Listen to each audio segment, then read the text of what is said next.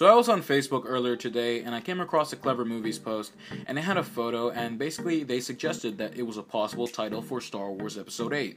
Now I'm not saying this is confirmed or anything, I don't know what their source is, so take it with a grain of salt, but I want to share my thoughts on this. So the proposed title for this is Tale of the Jedi Temple.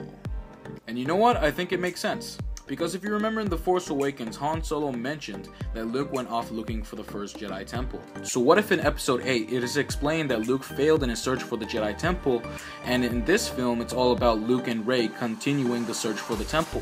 And the temple contains some kind of knowledge or artifact, like a holocron, that will help Luke and Rey rebuild the Jedi Order and restore peace to the galaxy. And Snoke finds this out and he sends Kylo Ren to go stop them.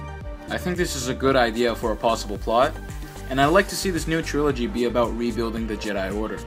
And if this title is legit, I think it's a nice choice. And overall, I think it fits well with the rest of the Star Wars titles. So that's all I have to say, guys. Thank you very much for watching. I hope you all enjoyed. In the comments down below, tell me, do you think this title is legit or not? And do you like my idea for the plot? And don't forget to follow me on Twitter and like my Facebook page. And if you like this video and you want to see more videos from me, do me a favor. Subscribe to become a fellow knight, and I'll see you guys in another video.